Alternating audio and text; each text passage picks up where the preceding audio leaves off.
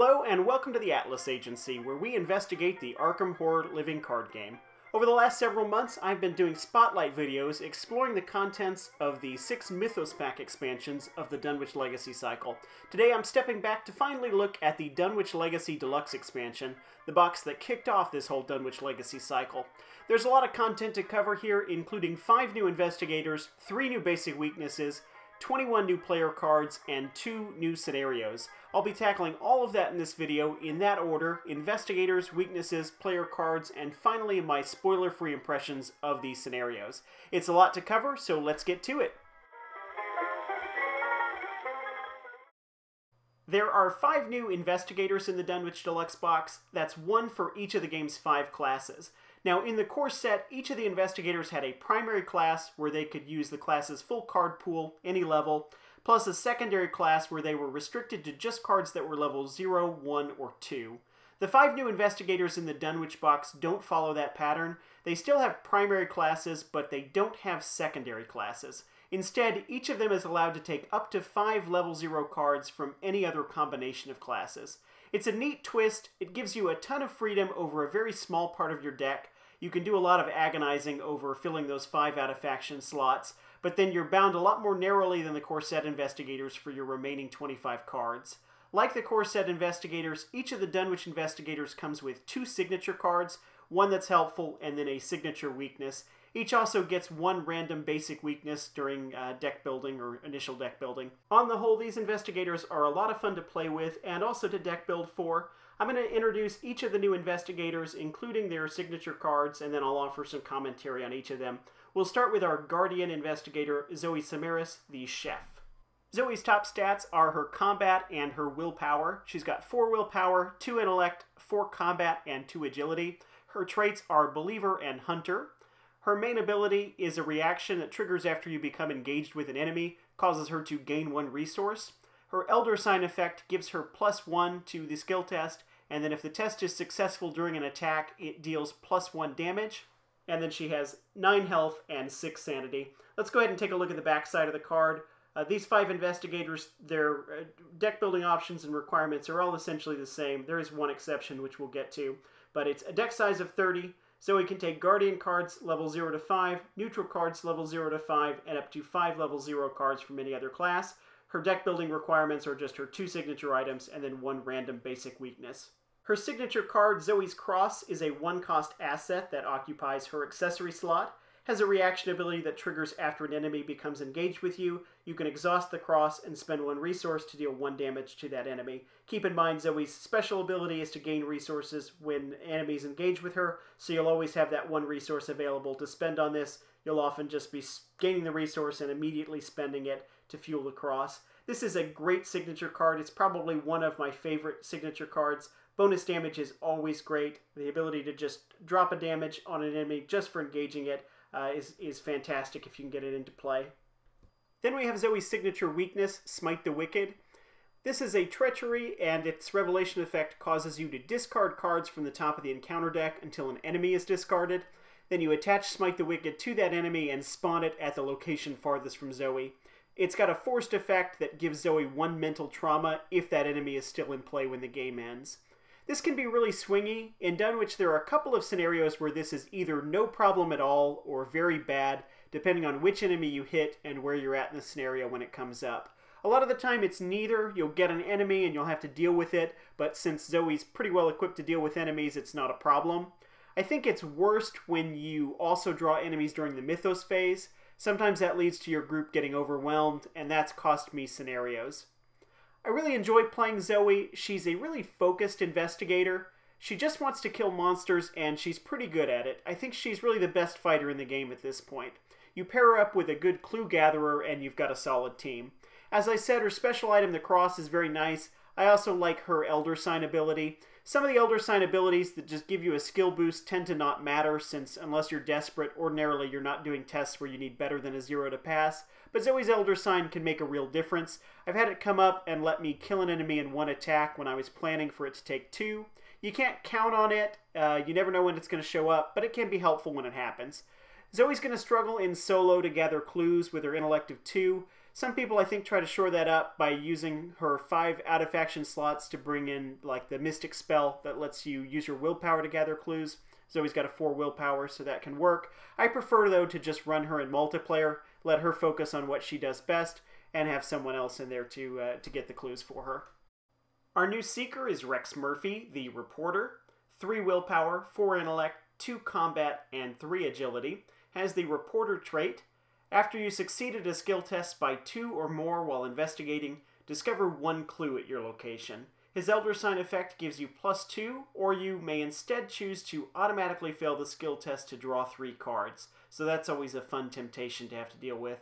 6 health and 9 sanity. I'll also show the back of his card. He is mostly the same as the other Dunwich investigators as far as his deck building requirements, but he has one extra line here. That's the deck building restriction that he's not allowed to use any fortune cards. This is because Rex's backstory is that he is cursed, so no fortune cards for him. Rex's signature card is Search for the Truth. This is a 1 resource event that lets you draw X cards, where X is the number of clues on Rex Murphy, to a maximum of 5. Also has 2 intellect icons and a wild icon. So a pretty straightforward card drawing event, but nice to have. His weakness is a little more complicated. It is Rex's Curse. Its revelation effect puts it into play in your threat area. Has a forced effect that triggers when you would succeed at a skill test. Causes you to return the revealed chaos token to the bag. You reveal a new chaos token, and if this effect causes you to fail the test, you shuffle Rex's Curse back into your deck. And there's a limit of once per test. Seems to be pretty widely agreed that Rex is the most powerful investigator in the game at the moment, and I would agree with that. A little bit of that is just that the Seeker card pool is really strong, but Rex also has an insanely good special ability. He can suck up clues like no one else in the game, and it's not even limited to once per phase the way some of the other investigator abilities are. That's a little strange. It almost feels like it should be. It's sometimes a little bit jarring to go from using Rex to using another investigator, because once you get used to getting 2 clues per test, getting only 1 starts to feel pretty slow. I enjoy playing as Rex. I will admit that I like Daisy just maybe a little bit more, but that's not because I think she's more powerful. I just like her theme a little bit better. This expansion's Mystic Investigator is Jim Culver, the musician. He's got 4 willpower, 3 intellect, 3 combat, and 2 agility. He has the Performer trait, and his main special ability is that he can treat the modifier on skull tokens that he reveals as zeros. While some of the other special chaos tokens typically have effects on top of their numerical modifier, like for example causing you to take a horror or drop a clue, the skull tokens most of the time are just numerical modifiers with no other effects. Not always, but most of the time. So they may count something in the scenario to determine the final modifier, but at the end of the day, they're just a number. Most of the time, again. So being able to treat that number as 0 means that in most cases, those skull tokens aren't going to pose any threat to you as long as your skill is at least even with the difficulty of the test that you're performing. Jim also has a second ability that lets him treat Elder Sign tokens that he draws as skull tokens instead. He was previewed early on, and for a while that particular ability was kind of confusing. It was unclear why you would ever want to do that, since if you chose not to use it as a skull, it's +1 instead of +0. That's the normal Elder Sign effect for Jim, just a +1 modifier. It started to make sense when we got the card Song of the Dead in the first Mythos pack. That card rewards you specifically for drawing the skull token when you use it. Being able to treat the Elder Sign as a skull just increased your odds of triggering that particular effect. Hopefully there'll be other cards like that in the future to continue to add value to Jim. It's not too impactful, but Elder Sign abilities often aren't. Jim's theme is that he has a magic trumpet, which allows him to communicate with the dead. That's represented by his signature card, Jim's Trumpet, the Dead Listen. It's a 2-cost asset that occupies a hand slot, has a reaction ability that triggers when a skull token is revealed during a skill test. You can exhaust the card to heal 1 horror from an investigator at Jim's location or at a connecting location. Card also has 2 willpower icons and a wild icon. It's nice that this triggers off of any skill test. It doesn't have to be one that's performed by Jim or near Jim. It can be anywhere on the map. The healing does, though, require you to be at Jim's location or connected to his location.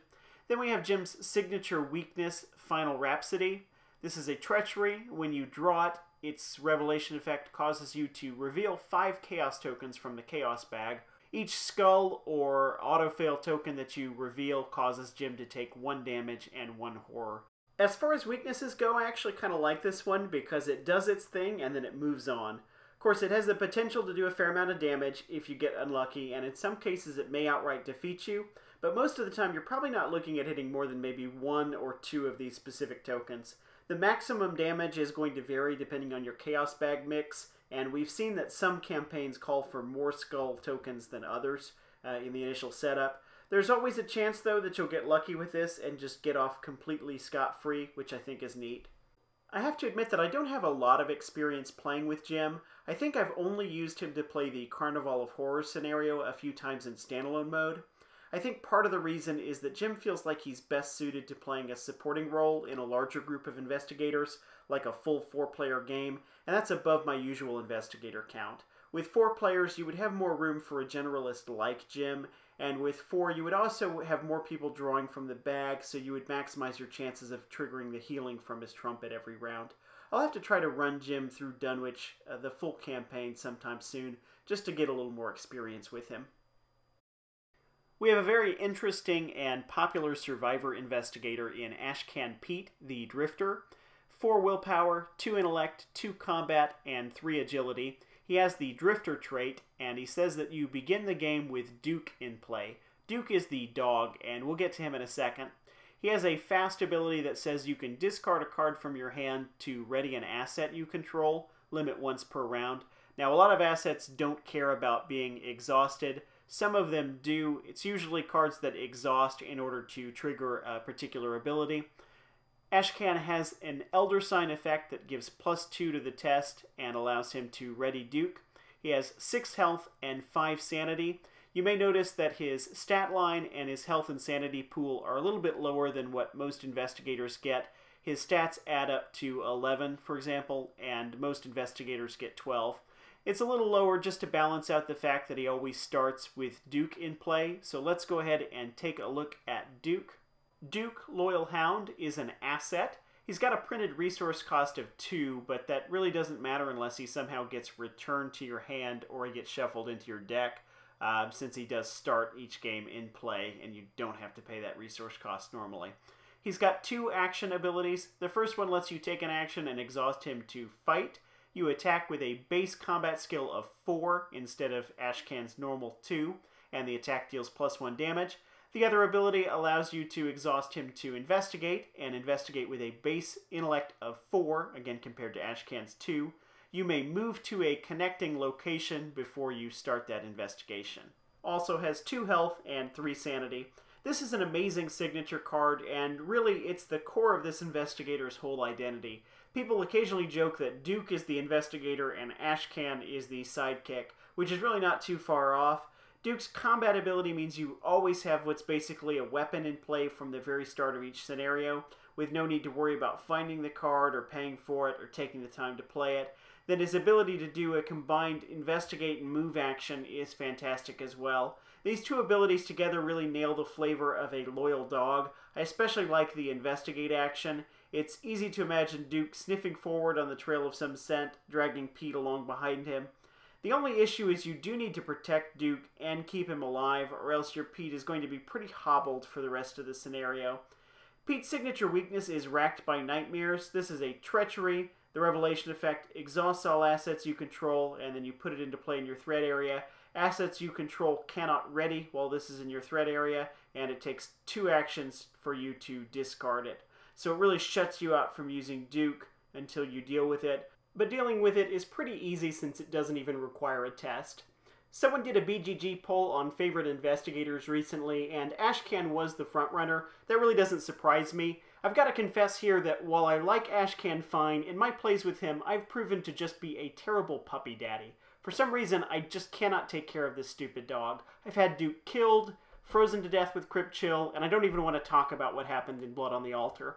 I admit a lot of these have been my fault, so it's a little embarrassing. It's like it's just been slow from his playstyle to click for me. Doesn't detract from the fact that he's a very interesting and fun investigator design, and everyone else seems to find him easy to play. Dunwich's new rogue investigator is Jenny Barnes, the dilettante. She's got an even stat line, 3s all the way across in all 4 stats. Her special ability allows her to collect 1 additional resource during each upkeep phase. If you draw an Elder Sign during a test as Jenny, you get +1 for each resource that you have, and she has an 8-7 split on her health and sanity. Jenny's signature card, Jenny's Twin 45s, is a firearm weapon that comes with a variable amount of ammo based on the amount of resources you spend when you play the card. It's a two-handed weapon asset with a cost of X, X again being whatever you want to pay, then it comes into play with X ammo tokens. As an action, you can spend one of those ammo tokens to fight with a +2 combat bonus and deal +1 damage. It also has 2 agility icons and a wild icon. The variable ammo thing is neat, and I think that this is a fine weapon if you're lucky enough to draw into it. The fact that it takes up 2 hands, though, is a downside, and that's probably something that you'll want to plan around when you're building your Jenny deck. Then we have Jenny's signature weakness, searching for Izzy. So Jenny's backstory is that she's returned to the States in search of her sister Izzy, who disappeared under mysterious circumstances. So when this card pops up, Jenny latches onto some clue that she imagines is related to her sister's disappearance, and she's compelled to go investigate it. The revelation effect has you attach searching for Izzy to the location furthest from you. Then any investigator at that location can take 2 actions to do an investigate action, and if they succeed at the test, searching for Izzy is discarded. If you don't get rid of searching for Izzy by the game end, Jenny takes 1 mental trauma. I really like the flavor on this one. I imagine that as often as not, these clues that Jenny decides she has to go check out are as much the product of her own overactive imagination and desperation as they are actual leads to find your sister. Like Zoe's Smite the Wicked, this one can be hit and miss. You can definitely luck out in certain scenarios and get this attached to a location that's going to get discarded before game end, letting you pretty much ignore it. Other times it can be a real pain, Carnival of Horrors for example, but its worst case scenario, which is just a mental trauma, is not as bad as Smite the Wicked, since it can't really impact your performance in the current scenario, can't cause you to lose really. And Jenny's 7 sanity isn't bad either. She could probably afford to fail this maybe once or twice without really getting too worried. I enjoy playing as Jenny. She's probably my 3rd favorite out of these new Dunwich investigators. It's fun to just be able to spend money recklessly on things like pumping your skills with talents. I think Jenny gained a lot also as the card pool grew over the course of the Dunwich cycle. One of the ongoing campaigns I was playing over the time Dunwich was being released was a solo Jenny deck. Early on, I found her sort of underwhelming, but by mid-cycle that had turned around, Rogues had picked up several good cards that worked well with Jenny, and I started to enjoy Jenny a lot more. So that's Jenny Barnes, and with Jenny covered, that brings us to the end of the 5 new investigators. Before we get into the player cards, let's stop and take a look at the expansion's new basic weakness cards. The Dunwich Deluxe box comes with 3 new basic weaknesses, and you get 2 copies of each of them. So that brings the total pool of basic weaknesses up from 10 in the core set now to 16. I do like having extra variety in weaknesses, so these are nice to have. I do kind of wish though that they'd opted to just give you 1 copy of each of these instead of 2. Since the weakness pool we would assume is going to continue to grow in future expansions, it doesn't really seem to add much value to have a lot of duplicates in the pool, especially once the overall count of different weaknesses gets higher. I'd really rather have a pool of, for example, 20 different weaknesses than a pool of 30 with 10 duplicates. My guess is that they just wanted to quickly up the overall count of weaknesses, and maybe we will see fewer duplicates in the future. Anyway, let's take a look at these, starting with Internal Injury. Internal Injury is a basic weakness with the Injury trait. Its Revelation effect causes you to put it into play in your threat area. At the end of your turn, a forced effect causes you to take 1 direct damage, and for 2 actions you can discard Internal Injury. There's also the card Chronophobia, which is the same thing, but it does horror instead of damage, and it has the Madness trait instead of the Injury trait, and those traits do matter. They get referenced by different effects throughout the game. Personally, I'm not too big of a fan of these 2. I think I like the core set weaknesses Hypochondria and Psychosis a little better. Those are the 2 that add an extra horror every time you take damage or vice versa. With those, I like that they kind of tempt you into pressing your luck. You can draw it and then think, well, maybe I'm not in too much danger of taking any damage right now, so I can probably afford to leave this card on the table. Maybe you're right, or maybe that comes back to bite you. Chronophobia and Internal Injury take away that unpredictability and just put you on a steady clock. They can also vary a lot in impact depending on how your character's life pool is balanced. A low sanity character like Roland pretty much has to deal with Chronophobia right away, while if he gets internal injury, there's a lot less pressure on him to deal with that immediately. So your difficulty ends up swinging quite a bit if you get the one that's wrong for your particular character. I also think that I'm maybe just a little burned out on these because they've shown up a lot in my campaigns. That's not surprising, since having 2 copies of each of these means together these 2 weaknesses make up about a quarter of the current weakness pool. The third basic weakness is Indebted, and this one is very unique because it has the permanent trait. That means that it does not get shuffled into your deck, but it stays out in play at all times. It has the Flaw trait and says that you start each game with 2 fewer resources. I think this one's a little polarizing. Some people dislike it either because they think the effect hurts you too much, or thematically they just prefer the anxiety of having weaknesses lurking inside their deck. I kind of like this one though. It has a very different feel from any of the other weaknesses. It's not just more of the same. It makes your initial setup a little slower, but then once you get going you don't have to worry about it. It's also interesting in the context of the Dunwich campaign. Early on, with some of the effects that discard cards off the top of your deck, any weaknesses in your deck have a chance of getting milled away in Dunwich and never affecting you. Indebted isn't affected by that, so if you have it, you miss out on those chances to avoid your weakness, but then as the campaign progresses, there are some effects that start to make those weaknesses in your discard pile into liabilities. So then the advantage moves a little in Indebted's favor. I think that's kind of neat. When I was playing through Dunwich as it was being released, I had a few campaigns with investigators who had this. One campaign had a Daisy with Indebted who was paired with a Zoe, and one of my favorite plays was for Zoe to play a turn 1 Stand Together. That event gives both players 2 resources and 2 cards, so before Daisy even took her first turn, she was back up to 5 resources, basically canceling Indebted. I think I managed that at least twice. I like Indebted, and I look forward to seeing other basic weaknesses like it in the future. Let's look next at the new player cards. The Dunwich Legacy Deluxe expansion contains 21 new player cards. That's 4 cards for each class, plus 1 card that's neutral. Of the 21 cards in this pack, 17 are level 0, so the majority of them. Each class, though, does get 1 card that's either level 1 or level 2, except for the Seekers, all 4 of their cards are level 0. The neutral card is Kukri. This is a level 0 asset that costs 2 resources. It's a melee weapon that occupies 1 hand slot, and it's got a fight action that allows you to fight with +1 combat. If you succeed, you're allowed to spend 1 additional action to deal +1 damage for the attack. So in my opinion, the really important part of a weapon in Arkham, what makes a weapon truly a weapon, is bonus damage. You want to deal with enemies in as few actions as possible, and that means dealing more than 1 damage per attack is really important.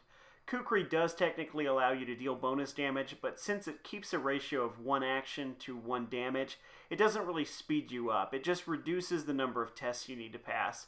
It's almost like it lets you count 1 success for 2 attacks. I don't think that's worth the slot, so thumbs down from me for Kukri. Rolling on to the Guardian cards, up first we have Blackjack, a level 0 asset that costs 1 resource.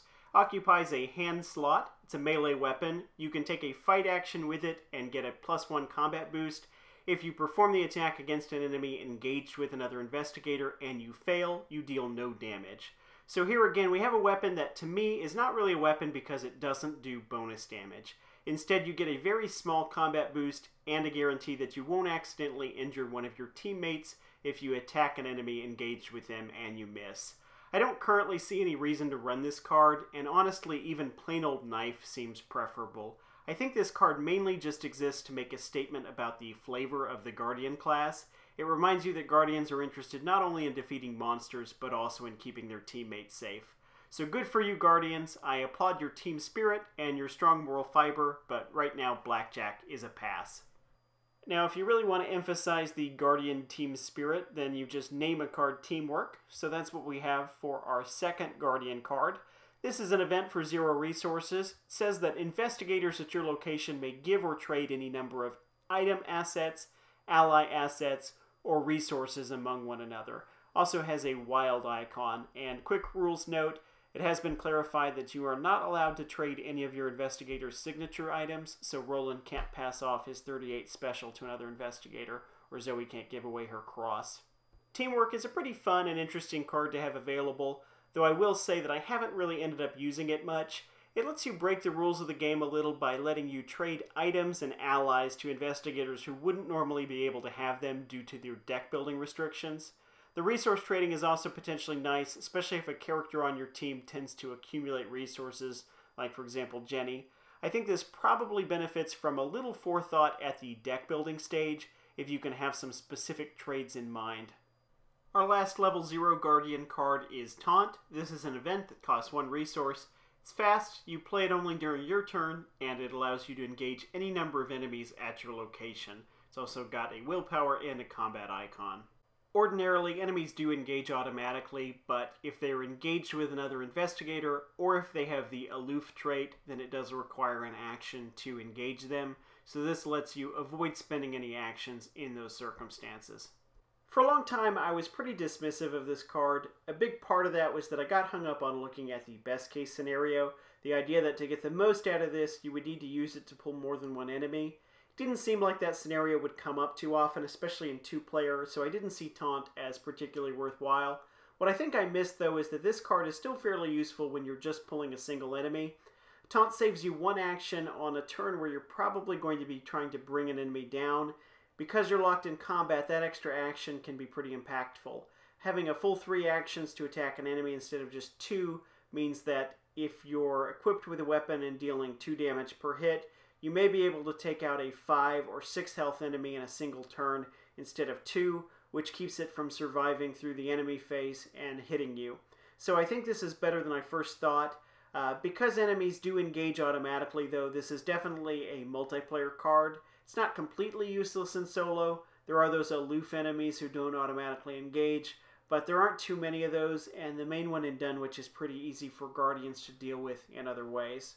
Our last Guardian card is actually a level 2 version of Taunt. It adds an agility icon and also lets you draw 1 card for each enemy that you engage using Taunt. Now, we've seen on other cards that the standard price for an upgrade to add a card draw to a card is 2 experience. There are a couple of cards that do that, among them the level 2 version of the card Lucky just adds a card draw. So this card sits above that curve since it will get you at least 1 card, probably 1 in most circumstances, but has the chance of drawing you more. It's certainly not bad, but Guardians do have lots of great upgrades competing for attention, so I'm not sure that upgrading Taunt is all that high of a priority. The first of our 4 secret cards is Shortcut. This is a 0 resource event that's fast. You play it only during your turn, choose an investigator at your location, and move that investigator to a connecting location. This is just a fantastic card. May not seem like much, but being able to trade a card for a free movement without spending an action or any resources, and it doesn't trigger an attack of opportunity, it's all just extremely useful. It's a great trick to have, and you're almost always going to have a chance to play this. Even the worst case scenario where it just saves you 1 action on a mundane turn is still fine. I run this card a lot, probably 2 copies in every Seeker deck at this point, and it's not uncommon even for me to pick this if I'm trying to fill up my 5 out-of-faction card slots for one of the Dunwich Investigators. This might be my favorite card from the pack. If it's not, it's at least in the top 2 or 3. That's Shortcut. Laboratory Assistant is a level 0 ally asset that costs 2 resources. It's got 2 abilities. One of them increases your maximum hand size by 2 whenever you're checking your hand size during the upkeep phase. The other one is a triggered ability that draws you 2 cards when Lab Assistant enters play. It's got 1 health, 2 sanity, and an intellect icon. I actually don't think that the hand size bump on this card is really all that useful at the moment. The base hand limit of 8 already seems sort of generous, and ideally you should be playing cards, not accumulating a third of your whole deck in your hand. I think for a time, though, Lab Assistant was okay in Roland decks, just for the 2 points of sanity. I say for a time because Seeker's got 2 more low-cost 2 sanity allies over the course of the Dunwich cycle to fill that same slot. And I think that both of those are actually better choices than Lab Assistant, especially for Roland decks. One thing I do like is that this has the science trait, and it wouldn't surprise me if we eventually see the science trait fleshed out as a theme later on, and so maybe one day that'll add some value back to this card. Seeking Answers is a 1-cost event that starts an investigate action. If you succeed, instead of discovering a clue at your location, you discover a clue at a connecting location. This card would let you sit at a low shroud location and swipe clues off an adjacent location with a higher shroud value. or if there were enemies or some other kind of effect that you were trying to avoid at the connecting location, then this would let you just kind of steal clues out from underneath them. In practice, though, when I've run this, it's pretty much just mostly sat in my hand unused, and eventually I would commit it to a test for its icons, so I haven't really been impressed with seeking answers. And last, but certainly not least, we have Strange Solution Unidentified. This is a level 0 asset that costs 1 resource, has an action you can take that triggers an intellect test with a difficulty of 4. If you succeed, you discard Strange Solution and draw 2 cards. You also record in your campaign log that, quote, you have identified the solution. This is a really interesting card in that it offers you almost no benefit when you actually play it. The best thing you could say about it is that it's got a wild icon, but certainly the test to draw 2 cards doesn't put you ahead at all because you've got the action that you spent to put the card into play and then the action that you used for the test, so you could have just used those 2 actions to draw the cards directly. But it's got this mysterious instruction. When you pass its test, you get this campaign log note. And I should say this was the only reference to discovering the solution that was in this deluxe expansion and for a while afterwards. It's a little odd to talk about it now at this point in time since the cycle's done and we know the solution to the mystery. But when this first came out, there was no indication what that campaign log would actually do, and there was a lot of speculation about what exactly it would mean. So it was actually kind of a cool, weird thing that really stretched the design space of what was possible in this game. It's one of several instances we saw in Dunwich of the game coming up with something really fresh and new to put on a player card that you wouldn't have seen in another game of this style. I won't spoil the solution here, but I do cover it in a later video in the series of Dunwich Mythos Pack Spotlights. It looks like, based on the previewed cards from the next Deluxe expansion, that this sort of player card will be a regular feature of the Seeker class, so I'm kind of interested to see where the next one goes and how closely it follows the pattern that was laid down by Strange Solution. Our first Mystic card is a new spell asset, and it's a pretty straightforward one. Clarity of Mind is an asset that costs 2 resources and occupies an arcane slot. Comes with uses, 3 charges, and as an action you can spend one of those charges to heal 1 horror from an investigator at your location. I've tried to make this one work. I've included it in a few decks and it just hasn't proven useful. It's got the same problem that the Guardian card First Aid has. Spending 1 action per point of healing is just too slow to be effective, and on top of that it also costs you an action just to get Clarity of Mind into play first. One thing that draws me to Clarity of Mind, though, is the fact that it's a spell. I did put 1 copy in my current Marie deck just to give her another possible outlet for her free spell action if she didn't have an enemy engaged with her. Even there, I think I was pretty quick to upgrade it into something else. I think it got upgraded after the first scenario, actually. Fortunately, there are 2 other options for healing or managing horror in this same Deluxe expansion that I like better than this. We'll get to those soon. There were also some good horror cards that came later in the Dunwich cycle. So not a huge fan of this one. That's Clarity of Mind. Our next Mystic card is another spell asset, Rite of Seeking, and this one's quite a bit better than Clarity. It costs 4 resources and occupies one of your arcane slots. Comes with uses, 3 charges. As an action, you can spend a charge to investigate using your willpower instead of your intellect. If you succeed, you discover 1 additional clue at the location. If a skull, cultist, tablet, elder thing, or tentacle symbol is revealed during the test, then after the test resolves, you lose all your remaining actions and you immediately end your turn. This is another Mystic card that lets them sub in their willpower for another stat, a lot like Shriveling. This may not be quite as essential to the Mystic class as Shriveling is. They do have some other options for grabbing clues, including Drawn to the Flame and, for Agnes, Look What I Found. But even if Rite of Seeking isn't their only choice, it's still a good option. It does have a nasty drawback if you hit a bad token, but you can mitigate that risk just by using this as the last action of your turn.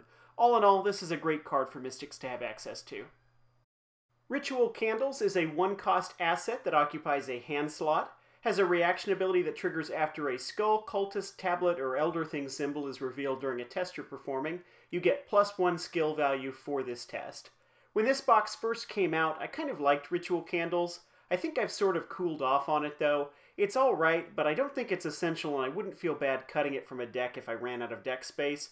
It's just sort of unreliable since it doesn't do anything for you on any of the tests where you don't draw those special tokens. The final Mystic card is the level 2 Bind Monster. This is an event for 3 resources. triggers an evade test, and the evasion attempt uses willpower instead of agility. If you succeed and the enemy is non-elite, then you evade it and attach Bind Monster to it. It has a reaction ability that triggers anytime the attached enemy would ready. You test willpower with a difficulty of 3, and if you succeed, the attached enemy does not ready. If you fail, you discard Bind Monster. So as long as you can keep passing a 3 difficulty willpower test every round, you can keep a non-elite enemy from ever refreshing. I don't really have any experience using this. It's never looked that appealing to me. It seems like sooner or later you're going to miss on that test and it's going to drop the enemy back in your lap. I guess if you're using this late in the scenario, there's a better chance it may hold for the rest of the game. But still, I prefer just getting enemies off the board entirely, and as Agnes, between her innate damage ability and shriveling, that's usually not that hard, especially with non-elite enemies. First up for survivors is Fire Axe. This is a level 0 asset that costs 1 resource. It's a one-handed melee weapon. You can take a fight action with it, and if you have no resources in your resource pool, that attack deals +1 damage. It also has a fast trigger, where during an attack using Fire Axe, you can spend 1 resource to get +2 combat for the test, and there's a limit of 3 times per attack, so you can get 2, 4, or 6 by spending 1, 2, or 3 resources. So Fire Axe is pretty much the weapon of choice for survivors, and even gets used as an out-of-faction choice by some non-survivors as well. I splashed this into Zoe as a backup weapon, and I think that's fairly common, though that may only last until Guardians get another suitable level 0 weapon. I use it in Agnes too, in case Shriveling doesn't turn up. It can give, like I said, up to a +6 boost, which is pretty big, and makes it possible for even low combat characters to land a hit, as long as they have enough cash to spend. It does give you a hoop to jump through for its damage bonus, but I think it's turned out to be pretty easy to make that work. And I guess I should qualify what I said about bonus damage earlier. While it's absolutely vital for primary fighters to do more than 1 damage in an action, for a non-fighter, just being able to land a 1 damage hit in an emergency is still useful. So all in all, Fire Axe is an excellent card. Bait and Switch is a level 0 event. For 1 resource, it starts an evade test, and if you succeed, if the enemy is not elite, then you evade it and move it to a connecting location. I had this card in a deck in one of my Dunwich campaigns, and I have to say I really don't remember getting a lot of use out of it. I think most of the time it ended up getting committed to tests and not actually played for its effect. I do remember one time when it shifted a really nasty non-hunter enemy out of the way in one of my later Dunwich scenarios. That kept me from having to deal with that enemy, but that was kind of narrow. Most of the time, I think, especially against hunter enemies, this is probably not particularly effective. It does have a fun piece of artwork, though. The monster sneaking up on this actually pretty well-constructed ragdoll dummy that's got a hat and a scarf sitting in this rocking chair. So I like the art, but not the card. Survivor's last level 0 card is the local football star Peter Silvestri. His subtitle is Big Man on Campus. He is an ally asset that costs 3 resources, gives you a +1 bonus to your agility, and he's also got a reaction ability that triggers when you're after your turn ends, and heals 1 horror off of him. He's got 1 health and 2 sanity, also has a willpower icon. Let's go ahead and also look at the level 2 version of this card, also in this box. The differences here is that it adds an additional +1 willpower, and his sanity goes from 2 to 3. So both versions of Peter have this self-healing thing going on where at the end of every turn he'll shed a horror. That alone is a pretty nice ability, but add that to the fact that you get boost to 1, or with a leveled up version, 2 different stats, and you have a just fantastic ally, especially the level 2 version. Those boosts don't have any conditions attached to them, which is nice. This is one of my favorite Survivor cards, and it's often one of the first upgrades I purchase, going from the level 0 to the level 2 version. I really like him in Agnes. You'll still be putting horror on Agnes to trigger her ability, but Peter ensures that she doesn't waste any uses of her ability if she has to take horror when she doesn't have an enemy to damage. Instead, she can put the unneeded horror on him, and he'll recover it and be ready to take more later. The willpower boost from the level 2 version is also really nice for Agnes. Together with Fire Axe, he makes this a very nice expansion for the Survivor class. Sticking with the theme of healing horror, let's go over to Liquid Courage in the Rogue class. This is a level 0 asset that costs 1 resource, comes into play with 4 supply tokens on it. As an action, you can spend one of those supply tokens to choose an investigator at your location to heal 1 horror. Then that investigator tests willpower with a difficulty of 2. If that test succeeds, he or she heals 1 additional horror. If that test fails, he or she discards 1 card at random from his or her hand. I think this card's alright, although I admit I've mostly used it with one specific investigator, and that's as an out-of-faction splash for Zoe, usually just a single copy. I mentioned with clarity of mind that 1 action for 1 point of healing is too slow. This gets you 2 points per action, assuming you pass the test, and while it's somewhat inefficient, still, it seems to be enough to make it work.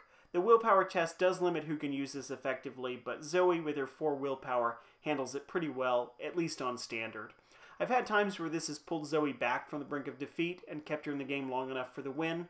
Now, all that said, I built the Zoe decks I'm talking about at the beginning of the Dunwich cycle. We do have more options for healing horror now at the end of the Dunwich cycle. The card, If It Bleeds, in particular from Undimensioned and Unseen, is in faction for Zoe and fits her playstyle, so building today, Liquid Courage might not make the cut. I could still see this working in the right circumstances though, like maybe as support for a group of investigators who have generally high willpowers, so maybe it slipped a little, but I still like the card. Think on Your Feet is a 1 resource event. It's fast and you play it when an enemy would spawn at your location. Immediately move to a connecting location while the enemy still spawns at your previous location. For some reason, when I think of this card, I think of it as being related to Bait and Switch, which we looked at just a little bit ago, even though really they're fairly distinct. I think it's just because they're both in the same expansion, and they're both somewhat similar effects in that they help you distance yourself away from an enemy. But Think on Your Feet is really a much better card. The fact that this is fast makes a big difference, as does the fact that it doesn't require you to pass a skill test. This basically gets you a very situational free movement action. It's not as flexible as Shortcut or even Elusive, but I still think it's fairly useful. And I think at least once I've even chosen this as an out-of-faction splash for one of the Dunwich investigators. So that's Think on Your Feet. Up next is the skill card, Double or Nothing. This skill has a single wild icon. You can only commit 1 of these to a skill test. Double the difficulty of this skill test. If this skill test is successful, resolve the effects of the successful test twice. This is definitely among my favorite cards in this expansion. I love it because it generates memorable moments. I find the best use to usually be on attacks, whether that's from a big weapon or a damage-dealing event like Backstab. You add a Vicious Blow to the mix and suddenly you're taking a huge chunk of a boss out in a single action. A Double or Nothing Backstab with a level 0 Vicious Blow committed, that's 8 damage, and you can get even crazier than that though. The one downside is that there's no way to commit Double or Nothing for its icon without triggering that doubling effect. Sometimes I'll be holding this without a good test in sight to use it on, and I'll start to wish I could just get a wild out of it. But that's a pretty small price to pay for the amazing moments that you can get out of this. So again, one of my favorite cards in this expansion, Double or Nothing. Another one that I will often include as an out-of-faction splash for a Dunwich investigator. And our very last player card is Hired Muscle. This is a level 1 asset that costs 1 resource. He occupies your ally slot, gives you +1 to combat, and there's a forced effect that requires you at the end of the upkeep phase to either pay 1 resource or discard him from play. He's got 3 health, 1 sanity, and a combat icon. So sort of a delayed payment deal going on with this card. Cheap to get out, but expensive in the long run if you let him stick around. I don't see a lot of need for this guy, especially with him costing an experience point and hogging that all-important ally slot. The high health is sort of nice for only 1 resource, but I don't think it's enough to redeem him. And finally, let's talk about the new scenario content in this box. If you don't already know how the Arkham expansion cycles are structured, the Dunwich Legacy Deluxe expansion box is the start of a new campaign by that same name, the Dunwich Legacy. The full campaign runs for 8 scenarios, and 2 of those scenarios, Extracurricular Activity and The House Always Wins, are inside this deluxe box. The remaining 6 scenarios in the Dunwich campaign are spread out over 6 smaller Mythos Pack expansions. In addition to those first 2 scenarios, the deluxe box also has several new encounter sets that are used repeatedly over the course of the Dunwich campaign. So each scenario has some cards that are specific to that one scenario, but all the scenarios' encounter decks are rounded out using some of these encounter sets from the deluxe box, plus 1 or more encounter sets from the core set. So the encounter sets sort of give an overall mechanical flavor to the campaign. That does mean that you have to have the Dunwich Legacy Deluxe expansion plus the core set in order to play any of the scenarios in those 6 Dunwich Mythos packs. An interesting wrinkle in the Dunwich campaign is that when you start your campaign, the 2 scenarios in this box can be played in either order. You can start with extracurricular activity and do the house always wins second, or you can mix it up and do the house always wins first and extracurricular second. The scenarios each play a little bit differently depending on the order you choose, which is kind of neat and adds a little bit of variety when you replay the campaign. I should note that the rest of the Dunwich campaign follows a fixed order. It's only these first 2 scenarios that let you switch it around. In my opinion, extracurricular activity and the house always wins are both excellent scenarios, both in their gameplay and in their theming. I think as a pair they're fairly even in quality. There's not one of the 2 that I think is significantly better than the other, and I think which one I would pick as my favorite has even slid back and forth between the 2 scenarios over time. In terms of story, theme, and immersion, I think the Dunwich box scenarios represent a nice step up in quality from the core set experience, and in terms of gameplay, I think these scenarios are both better than 2 out of the 3 scenarios in the core set, with the excellent Midnight Masks still edging them out. Let's talk about each scenario specifically now. Extracurricular activity is set on the campus of the Miskatonic University, sort of after hours. That's a location we've already visited in the core set, though there it was just a single location card. Here it's fleshed out as a whole little campus for you to explore. This scenario is really an introduction to the mechanical themes and encounter sets that reoccur throughout the Dunwich cycle. It doesn't use all of the sets, but it uses the ones that I think of the most when I think of the overall feel of the Dunwich campaign. I want to say that this is the plainest or most normal of the Dunwich scenarios, meaning there's no huge twist to the gameplay. That's not a knock against it though. I think it's a good way to start the campaign, and it's still a well-crafted and very enjoyable scenario. It does handle its resolution in an interesting way, in that it offers the players multiple different endings to pursue, and there's not one right answer for which goal to choose. The other scenario, the house always wins, is much more unique from a mechanical standpoint. While it does introduce a few of the Dunwich Legacy's other encounter sets, unlike extracurricular activity, it doesn't really preview the recurring themes of the campaign so much. Instead, it's more of its own unique challenge, and I think challenge is the right word. At least in my opinion and in my experience, this is one of the tougher scenarios in the whole Dunwich campaign. It's set inside a secret gambling hall and speakeasy, and it's themed as more of a social type of investigation, at least in part. That social feel is done by playing around with how the scenario handles both enemies and clue gathering. On top of exploring how to portray that social style of conflict, the scenario also really embraces its gambling theme, and it evokes it in a handful of different ways, some of which I think are pretty clever. What I think I like most about these scenarios, both of them, is how effectively they pin theme and story elements to their game text. Arkham as a whole is really good at this, but I feel like these scenarios stepped it up a level from what was in the core set. I don't want to get into spoilers, but there are a few moments in both of these scenarios that I really love because of how well they tell the story using really just game instructions. Sometimes you don't even need the story text. So overall, I'm very satisfied with the 2 scenarios in this box. It's pretty easy really to recommend this expansion anyway, since it's required to play all the other scenarios in the Dunwich campaign, but I really do think that the 2 scenarios in this box make for a very enjoyable experience. And that's it for our look at the Dunwich Legacy Deluxe expansion. If you've made it to the end here, thanks for watching. For more on the Dunwich Legacy expansion cycle, you can check out my Mythos Pack Spotlight videos, where I cover the rest of the cycle's releases, starting with the Spotlight video for the first Mythos Pack, the Miskatonic Museum. If you enjoy this series, then don't forget to subscribe to this YouTube channel, and you can also visit the Atlas Agency blog over at atlasofarkham.wordpress.com. Thanks again!